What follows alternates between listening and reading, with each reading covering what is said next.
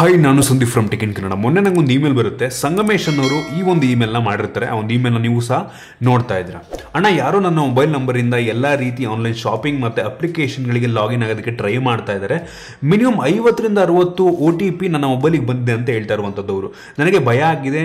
ನಾನು ಒಂದು ವಿಡಿಯೋ ಮಾಡಿದೆ, ಸೈಬರ್ ಕ್ರೈಮ್ ಪೊಲೀಸ್ಗೆ ಕಂಪ್ಲೇಂಟ್ ಯಾವ ರೀತಿ ಕೊಡೋದು ಅಂತ. ಅದನ್ನು ನೋಡ್ಕೊಂಬಿಟ್ಟು ನಾನು ಈ ಒಂದು ಕಂಪ್ಲೇಂಟನ್ನು ಕೂಡ ಮಾಡಿದ್ದೀನಿ. ಸ್ವಲ್ಪ ಹೆದರಿಕೆ ಆಗ್ತಾ ಇದೆ, ಏನು ಮಾಡಬೇಕು ಏನು ಮಾಡಬಾರ್ದು ಗೊತ್ತಾಗ್ತಿಲ್ಲ, ತಿಳಿಸಿ ಅಂತ ನನಗೆ ಒಂದು ಇಮೇಲ್ನ ಮಾಡಿದ್ರು. ಅದನ್ನು ಕೂಡ ನೀವು ಗಮನಿಸ್ತಾ ಇದ್ದೀರಿ. ನೀವು ಸಹ ಈ ರೀತಿ ಒಂದು ಪ್ರಾಬ್ಲಮ್ ಅನ್ನ ಫೇಸ್ ಮಾಡಿದ್ದೀರಾ ಅಂತ ಅಂದ್ರೆ, ನಿಮ್ಮೊಂದು ಮೊಬೈಲ್ಗೂ ಸಹ ಈ ರೀತಿ 100 OTPಗಳು ಒಂದೇ ಸಲ ಬಂದಿತ್ತು ಅಂತ ಅಂದ್ರೆ ತಲೆ ಕೆಡಿಸ್ಕೊಳ್ಳೋಕೆ ಹೋಗ್ಬಿಡಿ. ನಿಮಗೆ ಗೊತ್ತಿರೋರು ಯಾರೋ ಈ ರೀತಿ ಒಂದು ಪ್ರ್ಯಾಂಕ್ ಮಾಡೋದಕ್ಕೆ ಮಾಡಿರ್ತಾರೆ. ಈ ರೀತಿ ಅಪ್ಲಿಕೇಶನ್ಗಳು, ಫ್ರಾಡ್ ಅಪ್ಲಿಕೇಶನ್ಗಳು ಪ್ಲೇಸ್ಟೋರಲ್ಲಿ ನಿಮಗೆ ಸಿಗೋದಿಲ್ಲ. ಯಾವುದೋ ವೆಬ್ಸೈಟಲ್ಲಿ ಡೌನ್ಲೋಡ್ ಮಾಡ್ಕೋಬೇಕಾಗುತ್ತೆ. ಆ ಒಂದು ಅಪ್ಲಿಕೇಶನ್ ಬಗ್ಗೆ ನಾನು ತಿಳಿಸ್ಕೊಡಲ್ಲ, ಅದನ್ನು ಮಿಸ್ಯೂಸ್ ಮಾಡ್ಕೊಬೋದು ಜನ. ಅದರಿಂದ ಈ ಒಂದು ಅಪ್ಲಿಕೇಶನಲ್ಲಿ ನೀವು ಜಸ್ಟ್ ಒಂದು ನಂಬರ್ ಹಾಕಿದ್ರೆ ಅದಕ್ಕೆ ಲಾಗಿನ್ ಆಗುವಂಥ ಅವಶ್ಯಕತೆ ಸಹ ಇಲ್ಲ. ಅಪ್ಲಿಕೇಶನ್ಗೆ ನೋಡ್ತಾ ಇದ್ರೆ ಅದನ್ನು ಜಸ್ಟ್ ನಂಬರ್ ಹಾಕಿದ್ರೆ ಸಾಕು.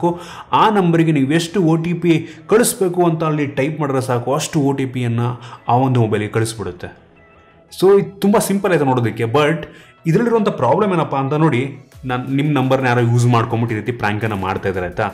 ಅವ್ರೇನು ಲಾಗಿನ್ ಆಗೋ ಅವಶ್ಯಕತೆ ಇಲ್ಲ. ನಿಮ್ಮ ಒಂದು ನಂಬರ್ನ ಆ ಒಂದು ಅಪ್ಲಿಕೇಶನ್ಗೆ ಎಂಟರ್ ಮಾಡ್ತಿದ್ದಾರೆ. ನಿಮ್ಮ ಒಂದು ನಂಬರ್ ಅವರ ಒಂದು ಲಾಗಲ್ಲಿ ಹೋಗ್ಬಿಟ್ಟು ಕೂತ್ಕೊಳ್ಳುತ್ತೆ. ಅವರು ಅದನ್ನು ಮಿಸ್ಯೂಸ್ ಮಾಡ್ಕೊಬೋದು. ಆ ಒಂದು ನಮ್ಮ ಮೊಬೈಲ್ ನಂಬರ್ನ, ನಿಮ್ಮ ಪರ್ಸ್ನಲ್ ನಂಬರ್ ಅದು ಆಯಿತಾ, ಅದನ್ನು ಮಾರ್ಕೊಬೋದು ಬೇರೆ ಕಂಪ್ನಿಗಳಿಗೆ ಅಡ್ವರ್ಟೈಸ್ಮೆಂಟಿಗೋಸ್ಕರ ಆಗಿರ್ಬೋದು, ಅಥವಾ ಯಾವುದೋ ನಿಮ್ಗೆ ಗೊತ್ತಾ ಇರುತ್ತೆ, ಏನೋ ಬೇಡದಿರೋ ಮೆಸೇಜ್ಗಳೆಲ್ಲ ಬರ್ತಾ ಇರುತ್ತೆ. ಆ ಥರ ವಿಷಯಗಳಿಗೆ ನಿಮ್ಮ ಒಂದು ನಂಬರ್ನ ಮಾರ್ಕೊಳ್ಳೋ ಸಾಧ್ಯತೆ ಇರುತ್ತೆ ಆಯಿತಾ. ಈ ರೀತಿ ಮಿಸ್ಯೂಸ್ ಆಗುತ್ತೆ. ದಯವಿಟ್ಟು ಈ ರೀತಿ ಪ್ರ್ಯಾಂಕ್ ರೀತಿಯಲ್ಲೂ ಸಹ ಈ ಥರ ಮಾಡೋದಕ್ಕೆ ಹೋಗ್ಬಿಡಿ ನನಗನ್ನಿಸ್ದಂಗೆ.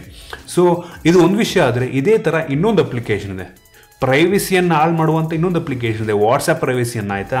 ಈ ಒಂದು ಅಪ್ಲಿಕೇಶನ್ ಆ್ಯಕ್ಚುಲಿ ಪ್ಲೇಸ್ಟೋರ್ನಲ್ಲಿ ಅವೈಲೇಬಲ್ ಇದೆ. ಆ ಒಂದು ಹೆಸರನ್ನ ಸಹ ನಾನು ಹೇಳೋಕ್ಕೆ ಹೋಗಲ್ಲ, ನಿಮ್ಗೆ ತುಂಬ ಜನ ಗೊತ್ತಿರ್ಬೋದೇನೋ, ಬಟ್ ಸ್ಟಿಲ್ ನಾನು ಹೆಸರನ್ನ ಹೇಳೋದಕ್ಕೆ ಹೋಗಲ್ಲ. ಈ ಒಂದು ಅಪ್ಲಿಕೇಶನ್ ಏನಪ್ಪ ಮಾಡುತ್ತೆ ಅಂತಂದರೆ, ನೀವು ಯಾವುದಾದ್ರು ನಂಬರ್ನ ಹಾಕ್ಬಿಟ್ಟು ಬಿಡಬೇಕಾಯ್ತಾ. ನೀವು ಯಾರೋ ಒಬ್ರದ್ದು ನಿಮ್ಮ ಫ್ರೆಂಡಿಂದ ಅಥವಾ ನಿಮಗೆ ಗೊತ್ತಿರೋ ಯಾರ್ದೋ ನಂಬರ್ ನೀವು ಹಾಕ್ಬಿಟ್ಟು ಬಿಟ್ರಿ ಅಂತ ಅಂದರೆ, ಆ ಒಬ್ಬ ಪರ್ಸನ್ ಯಾವಾಗ ಆನ್ಲೈನ್ ಬರ್ತಾರೆ, ಯಾವಾಗ ಆಫ್ಲೈನ್ ಹೋಗ್ತಾರೆ, ಎಷ್ಟೊತ್ತು ಆನ್ಲೈನ್ ಇದ್ದರು, ಎಷ್ಟೊತ್ತು ಆನ್ಲೈನ್ ಇದ್ದರು, ಎಷ್ಟೊತ್ತಿಗೆ ಆಫ್ಲೈನ್ ಹೋದ್ರು, ಪ್ರತಿಯೊಂದು ಡೀಟೇಲ್ನ ಈ ಒಂದು ಅಪ್ಲಿಕೇಶನ್ ಕೊಡುತ್ತೆ. ನಾನು ಎಷ್ಟು ಗಂಟೆಗೆ ಆನ್ಲೈನ್ ಬಂದೆ, ಆಫ್ಲೈನ್ ಬಂದೆ ಅಂತ ಪ್ರತಿಯೊಂದು ಕೂಡ ಯಾರೊಬ್ಬರಿಗೆ ಗೊತ್ತಾಗೋಗ್ಬಿಡುತ್ತೆ.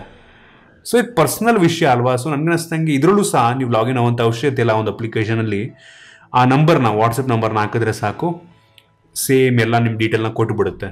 ನೀವು ಯಾರೋ ನಿಮ್ಮ ಒಂದು ಫ್ರೆಂಡ್ ನಂಬರ್ನ ಟ್ರ್ಯಾಕ್ ಮಾಡಬೇಕು ಅಂದ್ಬಿಟ್ಟು ಈ ಒಂದು ಅಪ್ಲಿಕೇಶನ್ ಅವ್ರ ನಂಬರ್ ಹಾಕ್ತೀರಾ, ಅವ್ರ ಪರ್ಮಿಷನ್ ಇಲ್ಲದೆ ನೀವು ಹಾಕಿದ್ರಿ ಅಂತಂದರೆ, ಅವ್ರ ಪ್ರೈವೇಸಿಯನ್ನು ಹಾಳು ಮಾಡ್ದಂಗೆ, ವಿತೌಟ್ ಅವ್ರ ಪರ್ಮಿಷನ್ ನೀವು ಅವ್ರ ನಂಬರ್ ಹಾಕ್ತೀರಾ ಅಂತಂದರೆ, ಆ ಅಪ್ಲಿಕೇಶನ್ ಅವರು ಆ ನಂಬರ್ನ ಇಟ್ಕೊಬೋದು, ಅದನ್ನು ಸೇಲ್ ಕೂಡ ಬೇರೆಯವ್ರಿಗೆ ಮಾಡ್ಬೋದು. ಅದೇ ರೀತಿ ಈಗೇನು ಹೇಳಿದೆ ನಾನು 2 ಅಪ್ಲಿಕೇಶನ್, ಅದೇ ರೀತಿ ವರ್ಕ್ ಆಗ್ತಿರುವಂಥ ಇನ್ನೊಂದು ಅಪ್ಲಿಕೇಶನ್ನು Trcker ಆಯಿತಾ. Trcker ನೀವು ಯೂಸ್ ಮಾಡಿಲ್ಲ ಅಂದರೂ ಸಹ ನಿಮ್ಮ ಒಂದು ನಂಬರು ಈ ಒಂದು Trcker ಅವರ ಲಾಗಲ್ಲಿರುತ್ತೆ. ಹೆಂಗಪ್ಪ ಅಂತ ಅಂದರೆ, ನಿಮ್ಮ ಫ್ರೆಂಡ್ ಯಾರಾದರೂ Trcker ಯೂಸ್ ಮಾಡ್ತಿದ್ದಾರೆ ಅಂತಂದರೆ, Trcker ಅಪ್ಲಿಕೇಶನ್ ಇನ್ಸ್ಟಾಲ್ ಮಾಡೋ ಟೈಮಲ್ಲಿ ಕಾಂಟ್ಯಾಕ್ಟನ್ನು ಆಕ್ಸೆಸ್ ಮಾಡೋದಕ್ಕೆ ಕೇಳುತ್ತೆ. ನಿಮ್ಮ ನಂಬರ್ ಏನಾದರೂ ನಿಮ್ಮ ಫ್ರೆಂಡ್ ಹತ್ರ ಇತ್ತು ಅಂತಂದರೆ, ನಿಮ್ಮ ಒಂದು ಕಾಂಟ್ಯಾಕ್ಟ್ನ ಆಟೋಮೆಟಿಕ್ ಎತ್ಕೊಂಡ್ಬಿಡುತ್ತೆ ಅದು.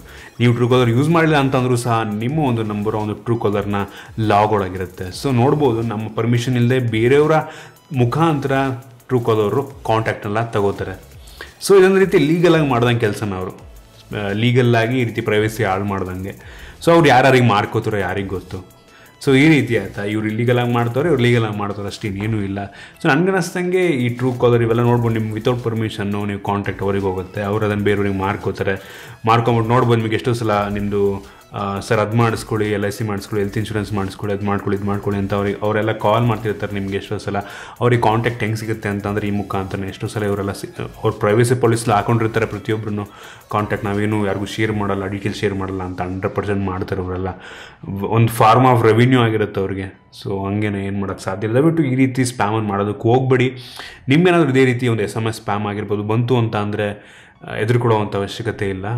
ಈ ರೀತಿ ಒಂದು ಪ್ರ್ಯಾಂಕ್ ಅಪ್ಲಿಕೇಶನ್ ಮುಖಾಂತರ ಮಾಡ್ತಾ ಇರ್ತಾರೆ, ಎದುರುಕೊಳ್ಳೋದಕ್ಕೆ ಹೋಗ್ಬೇಡಿ. ಸೊ ನಿಮಗೆ ಈ ಒಂದು ವಿಡಿಯೋ ಯೂಸ್ಫುಲ್ ಆಗಿದೆ ಅಂತ ಅನ್ಕೋತೀನಿ, ಇಷ್ಟ ಇದೆ ಅಂತ ಅನ್ಕೋತೀನಿ. ಇಷ್ಟ ಆಗಿದೆ ದಯವಿಟ್ಟು ಲೈಕ್ ಮಾಡಿ, ಶೇರ್ ಮಾಡಿರ್ತೀನಿ. ನಮ್ಮ ಬೇರೆ ವಿಡಿಯೋಗಳಿಗೆ ನಮ್ಮ ಟೆಕ್ ಇನ್ ಕನ್ನಡ ಟಿಪ್ಸ್ನ ಸಬ್ಸ್ಕ್ರೈಬ್ ಮಾಡ್ಕೊಂಡಿಲ್ಲ ಅಂತ ಅಂದರೆ ಸಬ್ಸ್ಕ್ರೈಬ್ ಮಾಡ್ಕೊಳ್ಳಿ, ಮತ್ತು ಬೆಲ್ ಐಕನ್ ಕೂಡ ಕ್ಲಿಕ್ ಮಾಡ್ಬೋದು. ಸಿಗೋಣ ನಮ್ಮ ವಿಡಿಯೋದಲ್ಲಿ.